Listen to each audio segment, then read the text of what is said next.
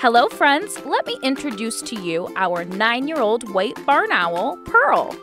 She traveled all the way from the World Bird Sanctuary, located in St. Louis County, Missouri.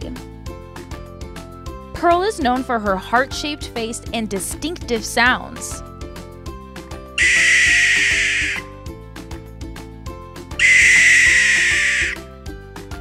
She hatched in captivity, meaning she's human imprinted. Because of this, Pearl thinks she's a human. Birds don't know who they are when they first hatch. So if they see a human first, they think they're human.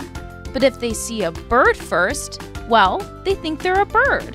You can visit Pearl at the Burgess-Shadbush Nature Center Wednesdays through Saturdays from 10 a.m. to 6 p.m. or Sunday from noon to 5 p.m.